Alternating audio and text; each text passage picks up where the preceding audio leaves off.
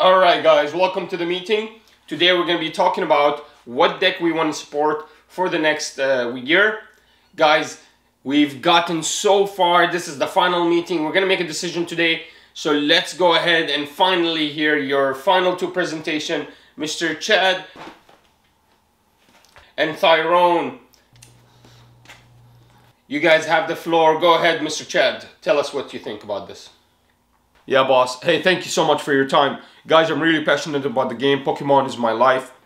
And I really like the GX era. Eternatus era was one of my most fond moments of the game. Really remember how we spent so much time fighting, battling out. The battles were so exciting. Everything happened so quickly. We were able to attack turn 2. And I want to keep that up, guys. I want to keep that, according to my presentation, I think we can keep that up for the next year. Complete support of the Charizard. We can add more weakness Pokemon as well. We can also find a way to deal with the Ionia. Ionia is a little bit too strong right now. But yeah, guys, that's my position here. I really believe we can make Charizard much more exciting. We can also give him more Pokemon to battle and make for exciting matches that start very early on and just end with a blast. According to my calculation, boss, since Snorlax is one of the oldest Pokemon in the history, it's also one of my favorite Pokemons.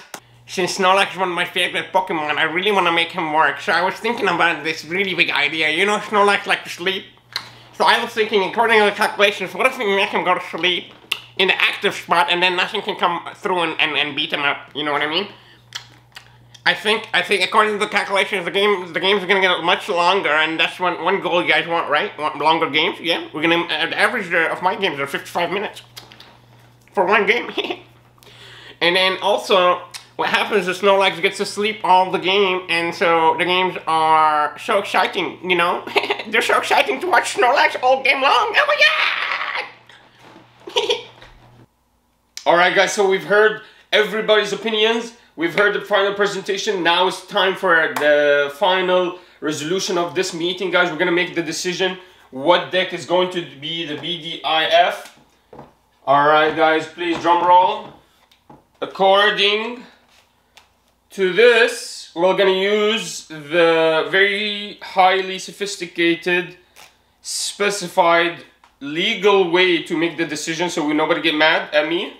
Because of the DEI and everything new we have in the company, we have to keep track of. Of course, nobody can get mad at me with this new sophisticated technique.